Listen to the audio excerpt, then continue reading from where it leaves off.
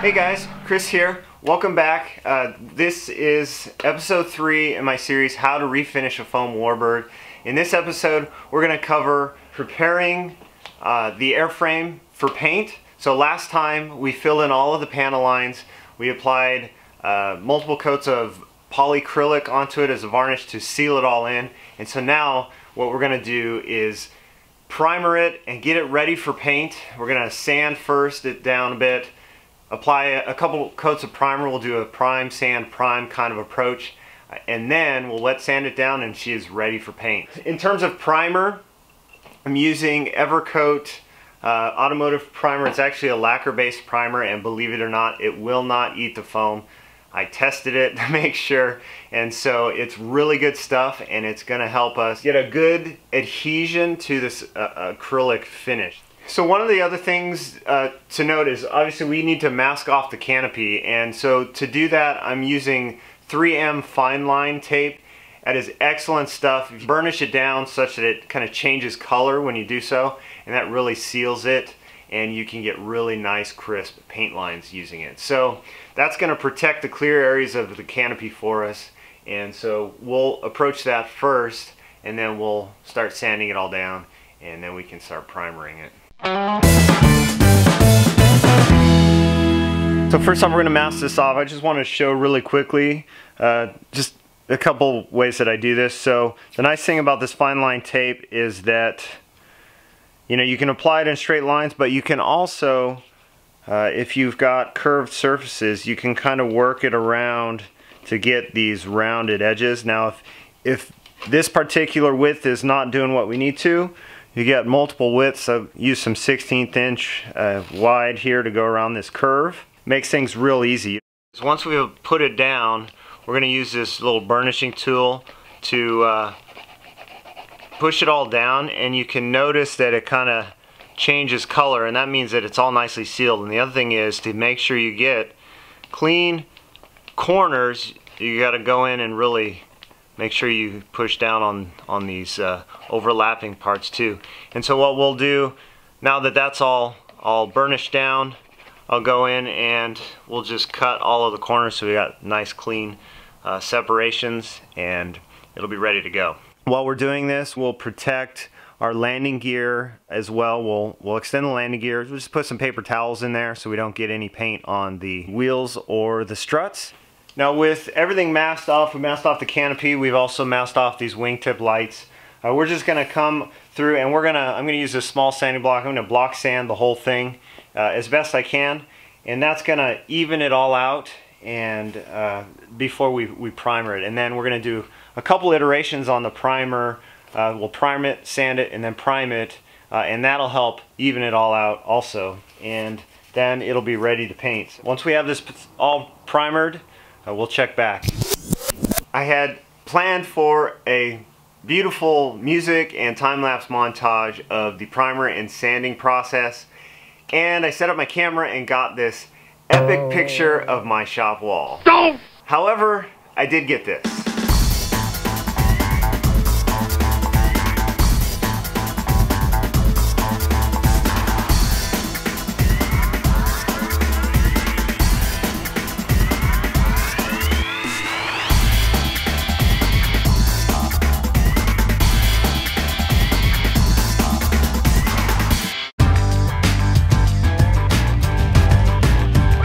Now at this point, we have gone through, we have filled in all the panel lines, we've varnished over the entire airplane, we've done a process of sanding and primering. I did about 4 coats of primer. From here, I'm going to wet sand the entire airframe with 600 grit sandpaper and just create a nice smooth finish. And so then from there we can apply our paint. Let's get on to our wet sanding, and then we can start painting this airplane. Now to wet sand this, we'll just touch on this really quickly. I've got my bowl of water and I've got my 600 grit. I'm going to dip that in there and simply just wet sand this whole thing. We don't need to go too heavily with it. It's mostly just to smooth it out. It's a flat primer, and so we want a smoother surface than that can offer when we apply our paint, so we'll get better paint adhesion.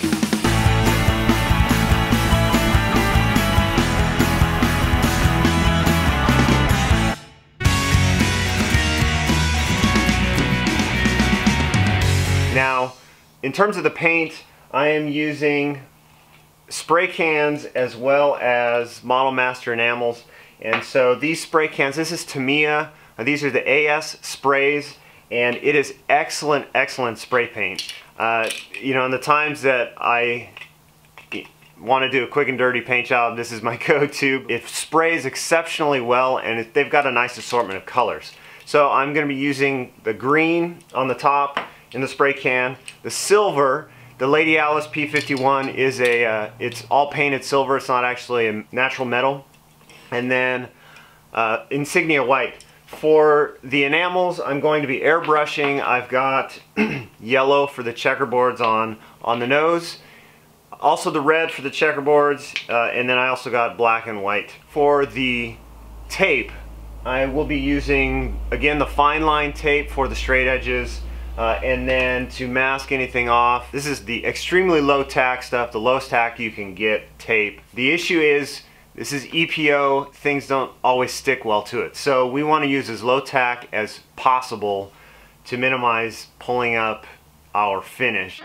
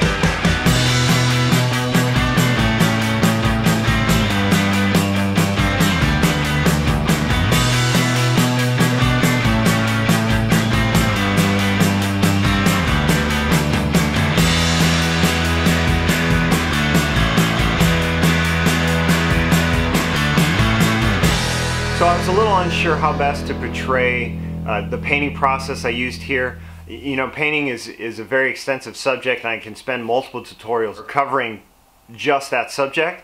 And I do plan to go back and do that. I'll, you know, cover the different mediums, the different types of paints, how we can apply it to different methods. In this case, I thought what I would do is I would just talk to the process I used and just go, you know, nose to tail on the airplane about what I did. First of all, the prep work is crucial to a good quality paint finish. So any imperfections that you see through the primer are gonna show through the paint.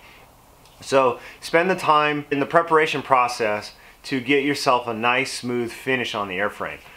So once the surface is properly prepared, then you can apply your base coat. So in this case, I'm using the silver as the base coat. You know, generally speaking, as we paint, we want to go from light colors to dark colors, and silver is one of those colors that, you know, is a great base. We want to apply that first so that all of our other lighter colors can be applied over it. Spray the silver first over the fuselage and the underside of the wings. With the spray cans, you want to use long, smooth strokes as you're applying the paint. You don't want to just hold it down and you know, shake the can around to get coverage, because you're going to end up with runs. So spray it in kind of a crosshatch pattern, so you can go longitudinally in one pass, and you can go crossways in the other path. From there, I masked off around the nose of the airplane for the red and yellow checkerboards. So I masked that off using our 3M fine line tape, sprayed the whole area white. From there, I sprayed it all yellow. You know, to spray yellow, you need a white background, because if you don't, it'll end up the wrong shade, wrong color. And then I masked off for the checkerboards. I used vinyl to do that. I have a vinyl cutter. I love it. You don't have to have a vinyl cutter. You can use, paint mask material that you can get at an art supply store, or you can just use the fine line tape and individually mask off those squares. You just want to make sure that you have a good seal so you don't have any bleed through when you paint it. Once I had the yellow masked off, sprayed the red, and that area was complete. You can pull off all of the masking material.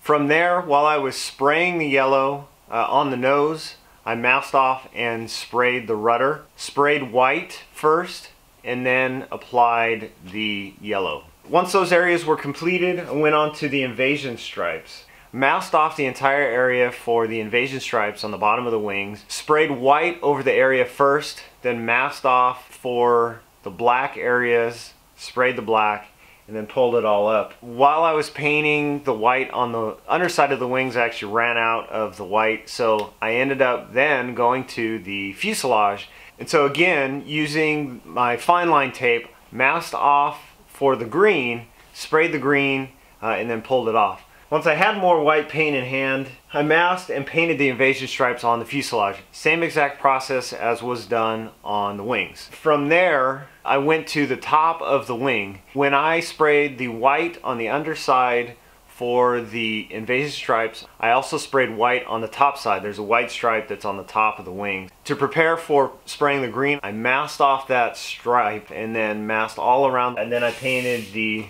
green. The last item of business was to mask off the discolored area around the exhaust. That's actually the only natural metal area that's on the Lady Alice that's not painted. I used Alclad dark aluminum to do that. It's really good. It's a very durable paint. If you're looking for a really good metallic paint that really has a nice metallic sheen to it, Alclad is the stuff you want to use. From there, it was a matter of applying the markings. Now, for me, I'm very particular about my markings. I want all the colors to match, and I want them to look like they're painted on the airplane. Full-size airplane, all those markings are painted. As I mentioned before, I have a vinyl cutter, and I utilize that along with some water slide decals that I made. That's another tutorial I'll show you in the future as well, how to make your own decals. And so I'm using laser decal paper to print the decals. For the stars and bars, I used actually a white vinyl backing. I painted it insignia white, and then the decal of the star and bar was placed over that backing. Since I'm using laser decal paper, the issue is you can't print white.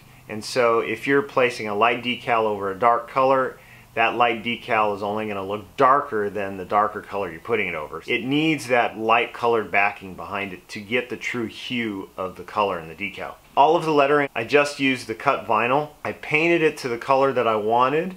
So, I painted the black, the small lettering on the back, I painted a metallic color, and then the numbering on the dorsal, again, I painted black and yellow.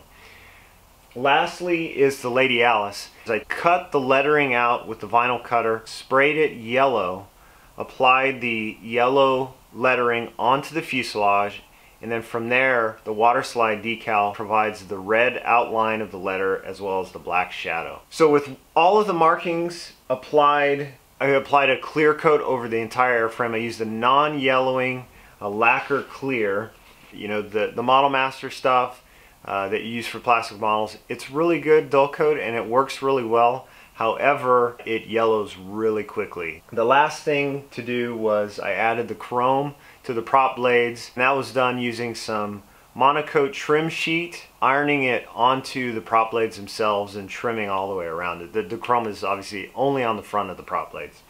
And then the last thing I added were the exhaust stains on the sides of the fuselage. I only had black. I really wanted more of a brown color, but I didn't have anything available and I didn't want to run to the store, so I just used black. But the consistency, no matter what color you use, you want a really thinned out paint, or almost to the consistency of dirty thinner. What that allows you to do is to make multiple passes.